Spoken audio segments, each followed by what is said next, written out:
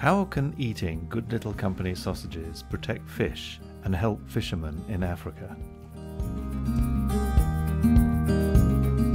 Lake Malawi is the 9th largest lake in the world and used to have an abundance of fish, but because of years of population growth and unregulated fishing, many of the fish stocks have almost disappeared.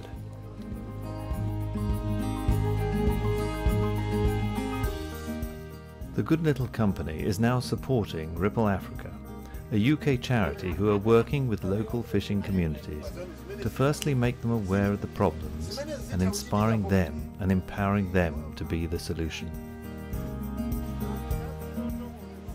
As fishing has become more difficult, fishing nets have become longer and the mesh sizes have become smaller.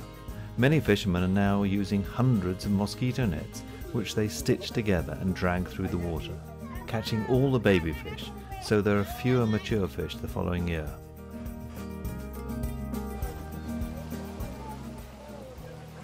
This simple but highly effective project works on the basis of truly giving the fishermen and local communities ownership.